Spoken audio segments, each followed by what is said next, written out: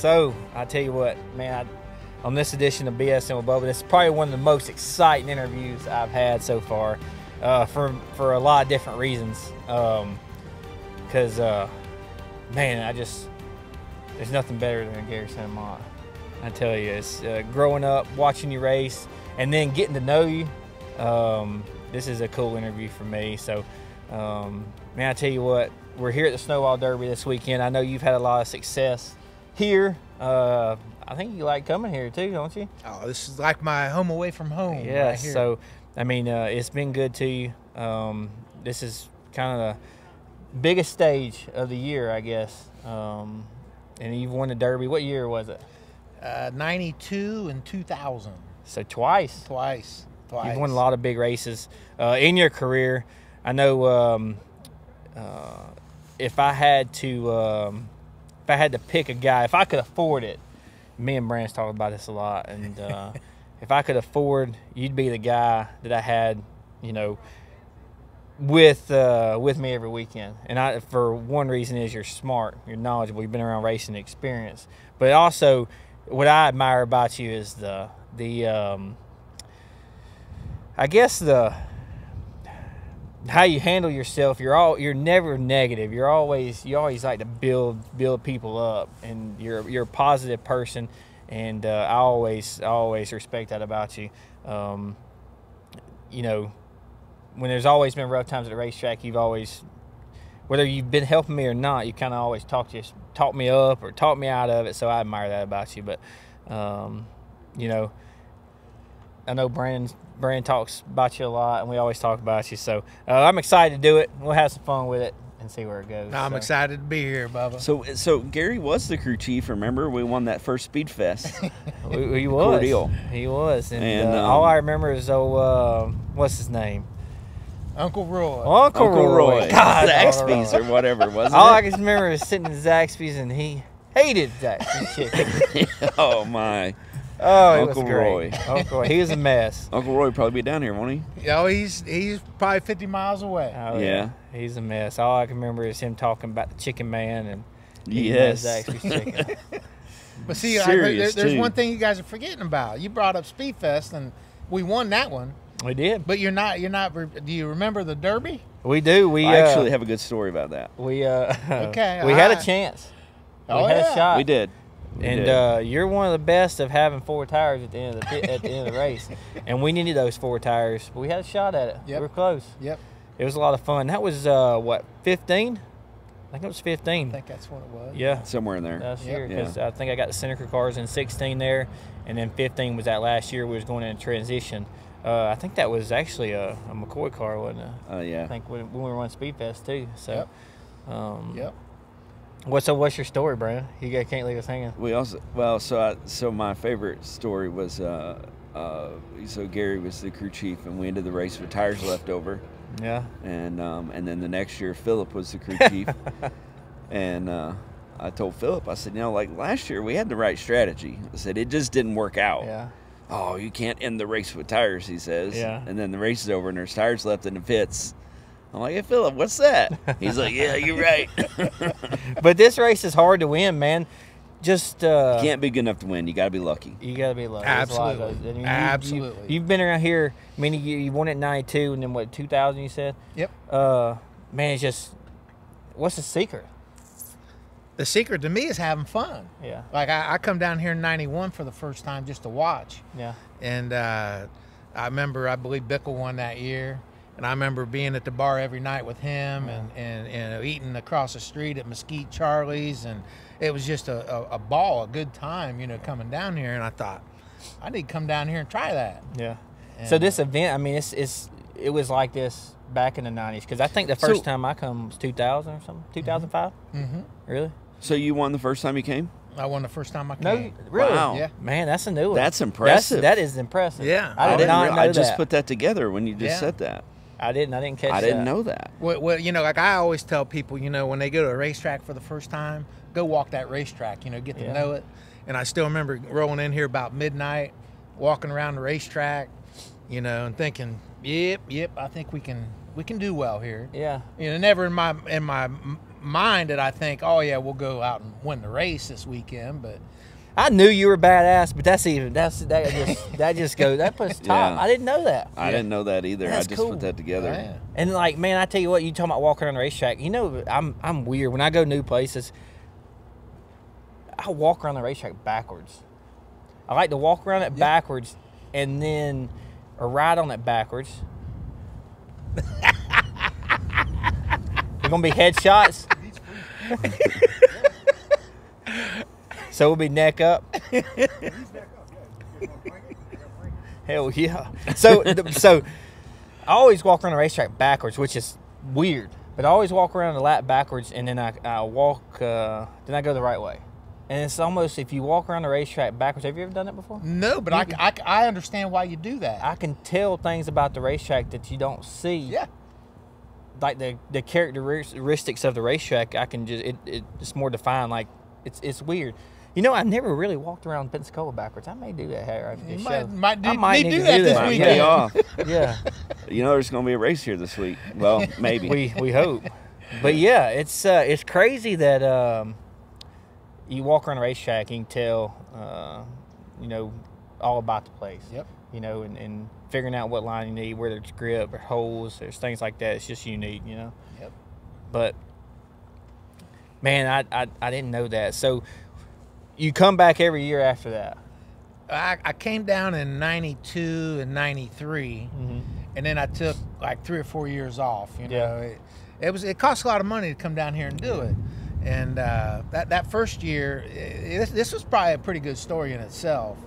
Terry and Wassel Spears was the promoters at that time, and they come to me at Nashville. We'd won the All-American in 90, and 91. They come to me, no, I guess it was 92. They come to me and said, "What's it going to take for you to come to Pensacola?" And I said, "Well, I you know, you lose a lot of tires, you know, so you know, probably a couple sets of tires. Yeah. You know, I need pit passes because we've got to bring 10 guys. Need, you know, probably 4 hotel rooms and an entry fee, and that'll get me down here." Old Terry Spears looked at me and he said, "You're on the entry list. You're coming." You know, and That's all. So back then, was it straight rail cars then? It was straight Or rail. it was all Premier cars? Because I know the All Pro deal. So this never was. So this race, the Derby, was never really affiliated with the All Pro type cars, right? Well, actually, it wasn't. You know, it never a perimeter chassis car. But that year we won, it had some NASCAR affiliation with it because Skoll was behind it. You know, Fritz Augustine and you know all the NASCAR inspectors were part of the deal. You know, to what degree I really can't remember. Yeah. So was that so when were you racing ASA at the time? So all this reason I'm asking, I don't mean to feel dumb asking all that stuff because that was hell. I was only 10 years old. I don't even know if I was 10. I was 5 years old when so I'm still learning a lot about it. But I know I'm asking some questions. But I mean was you racing ASA then? Yeah, I started ASA in 1986. That was my first year in ASA. So you raced with all the Bob Senekers, Mike Eddies, and Butch Miller and everybody. Yep. So you come down here and took a few years off, and leading back into the 2000, the year you won it in 2000. What was everything going right? Still. Well, you can back up just a little bit because you go back to 99. And that, to me, that was the biggest year of the Snowball Derby ever. Really? You know, they had a $100,000 challenge, you know, and they had 3 races throughout the year that each winner, you know, had a chance to win a $100,000 bonus if they could win a Derby. So those That's pretty interesting. I didn't know that either. Yeah, and That's that's a long why time ago for 100 grand. the 100 grand. Snowflake originally was that super race. It was that last qualifying race. Yeah. And I just happened to win that last race. And I thought I was going to get in a fight, you know, before I got out of here because Scott Carlson, he come up off of 2, and I got into him a little bit. Yeah. And I thought there was going to be a little fight, and there was a deputy dog here that kind of helped take care of me, Robbie Ferris. It was, you know, the sheriff, you know, on guard on everything.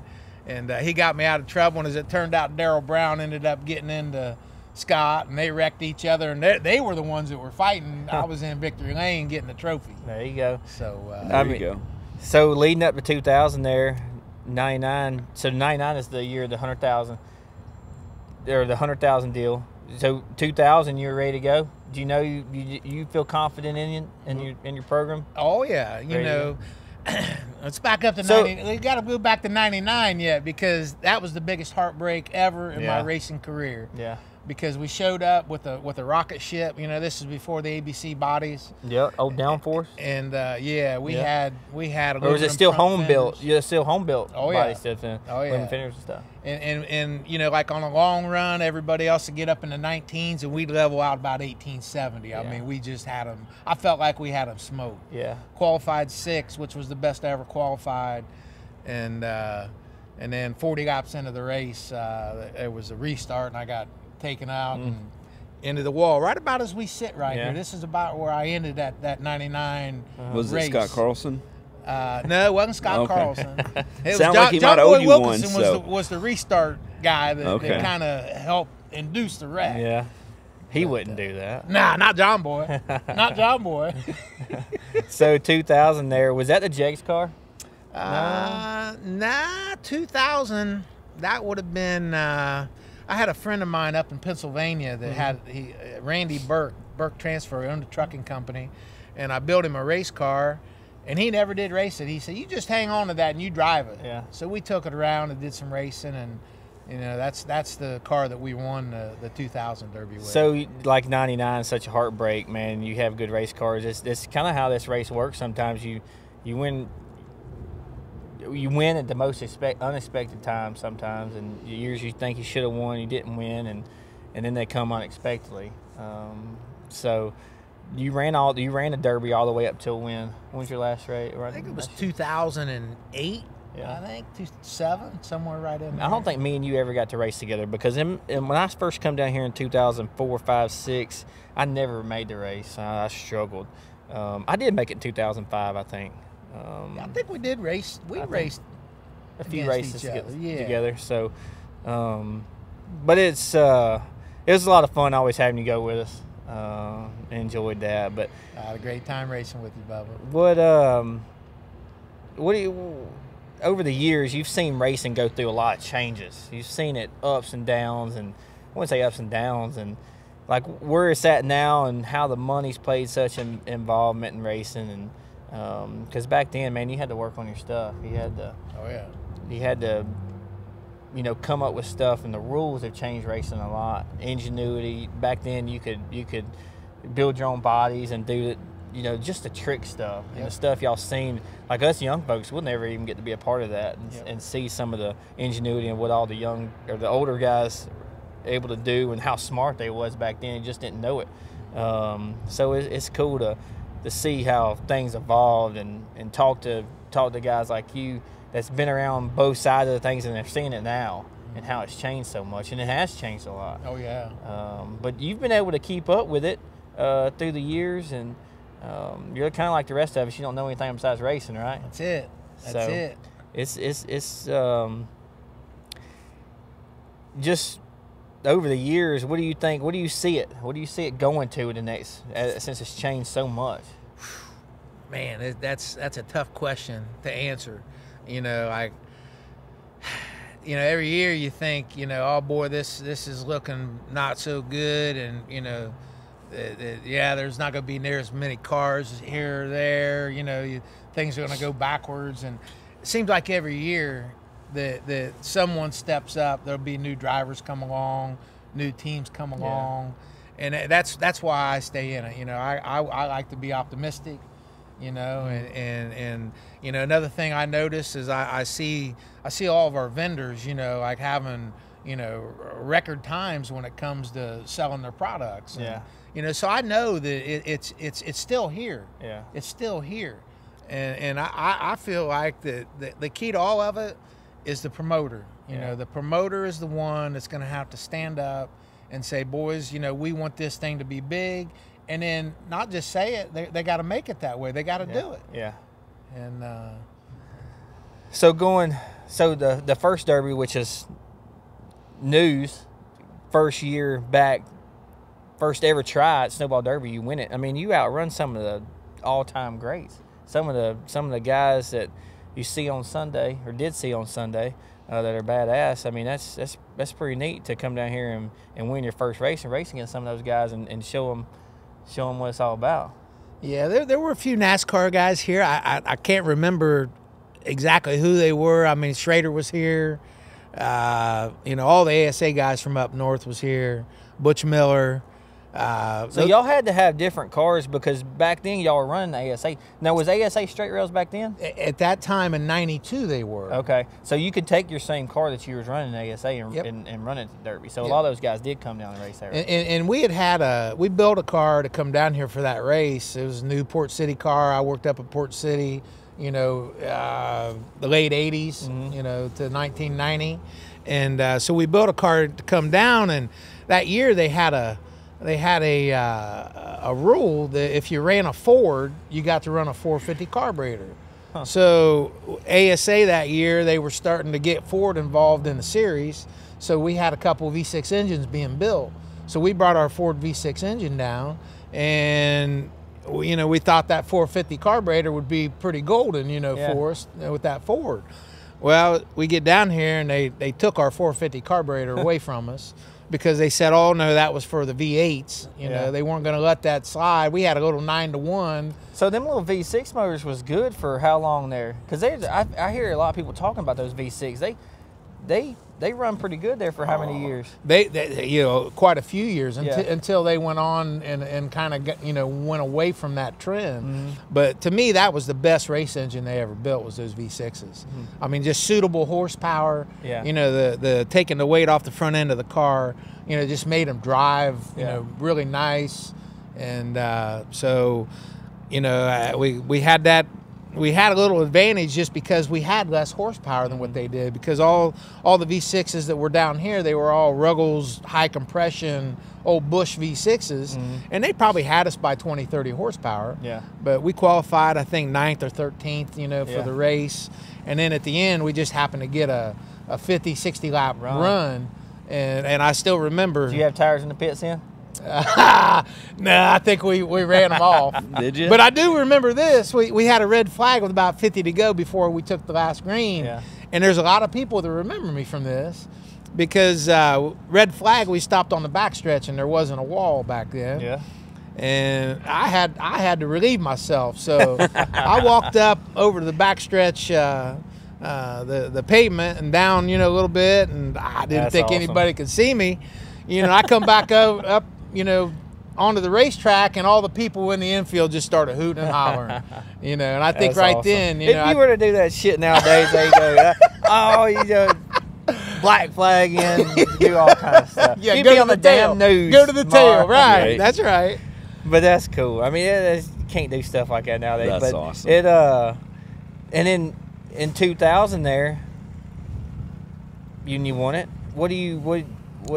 Tell us the story behind that. So is that in the Port City car again? Another Port City car. Because you stayed in Port City there for a long time. Yeah. And Harley was still the owner and everything. Right? Yep. Harley Bovey will tell you that me and Butch Miller were the two, you know, loyal guys to his company. And you know, I guess what we was talking about earlier, just people being loyal and suiting to their driving style. You know what you liked in a race car, and there's no bad race car. It's just kind of what you like. That's what we was talking about. You know. So 2000. You know, we get down here, and I'm going to be like Bubba Pollard. I'm going to bring me a Gleason, you know, and I thought everybody's doing it, so I might as well, you know, jump in on it. Even though I know you hadn't raced in it yet, but there's a few of the guys that were having success had the Gleason. So I think I went out once or twice with it, and I couldn't stand it. So we changed rear ends. And little did I know changing that rear end was a big part of winning the race. Oh, yeah. Because I put the spool in it. No, it's not for what you think. So we put the spool in it, and during the race, we had a terrible day, believe it or not. We had flat tires on the green. So at one point, I think I was at least 2 laps down, if not 3 or 4. And we made all the laps up. And I'll tell you a little story. There's a lot of people that don't know this story, and I'm probably dumb for telling it, but hey, we're on the Bubba podcast, so I got to let it all out. So back then, you pitted in the infield, and the cars that ran the night before, they didn't make them get out of the infield. They were just kind of like behind your pit stalls. So I had some friends of mine from Texas that had their car in our pit stall. He didn't get him extra stuff. So I walked up to him and I said, hey, I said, we got a set of tires here just in case something happens the next day. And would you mind if I put them up on your car, and if we need them, you know, we'll come over and get them. And they said, oh, no, if you need them, we'll roll them over there to you, you know. Well, I'll be damned if we didn't need them that day, because we had. So was there not a tire limit back then? There was a tire limit. Was? There was a tire limit. Yeah. And we'd already used up our allotment. So you had an extra set of tires. So I ended up with, I think it ended up being 2 extra tires. Yeah. And that's not even the cool part. The cool part is when we took out that Gleason, yeah, Jody Ridley had broke a rear end. Yeah. So we gave Jody Ridley our spare rear end. Yeah. So wouldn't you know, at the end of the race, there's 20 to go, and I'm chasing Eddie Mercer down. He's leading the race. Yeah. I'm second, and Jody Ridley is up my ass, you know, just digging. Yeah. And I went by Eddie, and Jody never got off my bumper. Yeah. And I still say to this day, if we don't give Jody Ridley our rear end that weekend, yeah, he wins that Snowball Derby, yeah, without a doubt. Yeah. Without a doubt. Huh. That's crazy. Interesting. Yeah. There was a few of the derbies won with the V6s, right? Oh, yeah. I think Musgrave won it, right? Yep. With the V6 as well. Yep. Damn, we made it bring that V6 back. Yeah. Yeah. Just a good driving motor. Yeah, it was, you know, but yet it was still good enough. It was enough horsepower where you got loose. Yeah. You know, he still would wear the tires out. And adequate horsepower, that's what I call it. Yeah. Yeah. So and out of all nowadays, those, you just got to have as much motor as you can get. Yep. So out of all those guys you raced against all those days or all these years, you talked about Jody and stuff. Who's a race car driver that you think was one of the best back then, or you know, and also one of the guys that you really didn't care to race with? Well, you know, you go back to that first Derby win in '92, and Jeff Purvis was the man to beat. You know, when you come to these races, and I never forget, Gary Blue was spotting for Jeff on that day. And, you know, Jeff was coming on the radio saying, you know, am I going to get him? And Gary said, yeah, you're going to get him. He'll be coming back to you. And then about 10 laps later, he come on the radio and said, well, where's he at? And he said, he's driving off into the sunset, Jeff. So that was one of the cool memories I have from here at Pensacola. Because Jeff, I mean, Purvis, we've had him on the show, and people don't realize he was a badass. Oh, yeah, no doubt about it. I had never seen anybody race a perfect race like he did. I wasn't in the event, but we went to Nashville for the All-American 400 one year. He won it, I think, 90.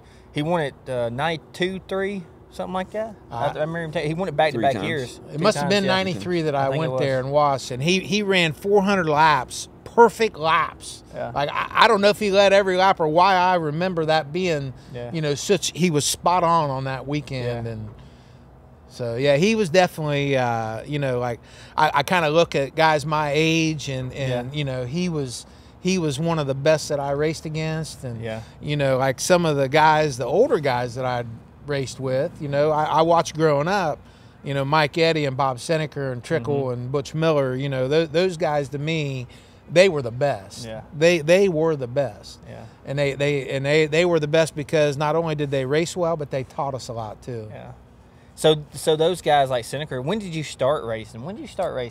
I started racing in 1984. 84. So I was kind of a late bloomer. I think I was 21 when I started. And, so you jump in just racing with those guys? No, I started. So did you grow up around racing? Did your family race?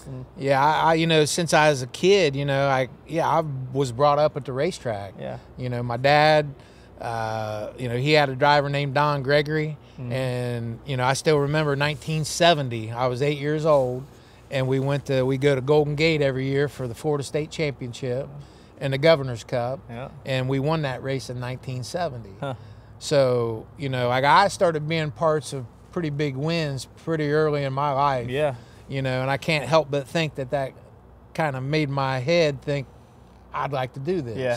So them guys like Seneca and stuff, they had been racing a long time? Oh, yeah. Before you even. Oh, yeah. They got a head start on you. Yeah. Pretty good head start. Yeah. That's amazing. So in the mix of all that, ASA had been around for a while, I guess. And what year you started coming to race ASA? Your first year? 1986 was my first year, and like the thing I remember most about, my first couple years at ASA was I learned the bottom of every racetrack. Yeah. Because that's where the lap cars went. Yeah. And I got every one of those drivers. I earned their respect because I was always looking in my mirror. When they were coming, I was getting out of the way. Well, that leads to another topic of respect nowadays. Do you you think you don't see respect nowadays versus back then? I mean, you see the respect level being different, and just how people races back then versus now. Oh, it's not even close to being the same as what it was back then. And not only did we race hard and we might get into one another during an event, we always settled it right then and there. Like it usually wasn't fighting. It was usually talking about it. Yeah. There might have been some yelling and screaming if somebody didn't want to race because you got knocked out of the way. But we had to go race with those guys, next week or the week after. Yeah. You didn't have no social media to beat off of. And that was a big deal back then. Didn't have that. I mean, respect nowadays. I try to race people how I want to be raced. Yep. And some, hell, we've all made bad decisions of doing things, and I'll make one Sunday probably or in the next couple of races, but I try to race people how I want to be raced, and that's what I think a lot of people don't. I think, hey, they don't really care. And it goes to show you just not only on the racetrack, but in the world in general. Yep. People don't have respect for other people and their equipment or the people working on the race cars and things like that. And it's just, unfortunately, what the world's come to now. But going back to the ASA, man, you had a lot of, you won a lot of races. The championship deal there, Winchester going into the last race. What year was that? That was in 2000. That was 2000. Yeah, but leading up to that, before 2000, you won some races. When you start winning racing, when do you feel like in your career after you started racing there, you felt like you was winning races, you was on top, that you could go and compete every week? I won some big races, but I still didn't feel like I could go win anywhere. Mm-hmm. We won the All-American 400 in 1990. And that was the first big win. That's only what? When did you say you started racing? 86? 86 was my first year in ASA. Hell, that's in ASA. So yeah, that's 4 years right there. Yep. And a lot of things happened in those 4 years. When I moved up to Muskegon, Michigan, and went to work for Harley Bovey at Port City, like that was a big move in my life. Yeah. And it's easy to look at it and think, oh yeah, it was the race cars, but more than that, it taught me about myself. Yeah. Because I figured out what made me happy, and it was the first time I ever took care of myself without mom and dad, So that was the number one decision that I made that led me on to, the career that I had was that move. We talked about this several times. We talk about it all the time on this show, is surrounding yourself by good people. And Harley was probably, 80s, 90s there, 2000s. Harley done a lot for the sport. Yes, he did. He built hell of a race cars back then, and has done a lot in general. So, it goes back to, like I said, just surround yourself by great people. Yep. Did you work at Port City? Didn't Garvey work there too? Yep. So y'all worked together. Me and Mike worked together. So y'all raced against each other at the ASA deal at the same time you were working there? At that time, Mike was still racing more locally. Gotcha. At Berlin and stuff? Yeah, and I went racing with him a lot. We soaked some tires together, and we had a good time, not only at work, but then we go racing. Yeah. And he helped me out, man. Mike Garvey, he's a good man. Mike is smart. Yeah, he's very smart when it comes to front end stuff and things like that. And he taught me a lot. There for a couple of years, we didn't work a lot together, but he helped me a lot early on in my career. That taught me a lot. He's smart. Oh, he made Harley Bovey a lot of money because he could hang a body and do an interior in about 2 days. Yeah. He was a working fool. And Harley didn't mind pushing him out either, did he? He Harley. Harley would be a great one to have on the show too. Oh yeah, because he's Harley got me hooked up with Johnny Clark. Yeah. I don't know, somewhere around maybe 10 years ago or something, and Yep. that's always been I've always had a really good relationship with Johnny. Yep. Over the years. I was always appreciative of that. Yeah. And that's something that Harley did, was he did, unite people together. He was a chess player. Yeah, and you bring up Johnny, and I remember Johnny. Even when I was there, I got to know Johnny a little bit. Always went up and talked to him. Yeah. Going back to those first couple years down here, Mario Goslin. Mario come here the first year in '93, and I still remember he was parked next to him, and Mario's like, "What do you got in for springs?" And I was the softest guy. I was a pair of 350s. 350s, yeah. Yeah, we was 350s and 175s, and Yeah. most of the guys down here, they were still on a pair of 400s, 200, Yeah. 150. Yeah. So I told Mario that that's what you needed to be. So he went that direction. He said, "Car's hitting the racetrack. Put rounds on it." I'm sitting there helping him out. Yeah. Well, Mario qualified 6th, and I qualified 7th. There you go. That's, At that point, Yeah. I think You I told can't him help him no more. You Yeah. catch yourself doing that. I still catch myself today doing that. And I'm like, Yeah. oh, you better hush. Hey, hope you guys are enjoying the podcast. Part 2 for Gary St. Amant is coming up next week. Thanks for watching.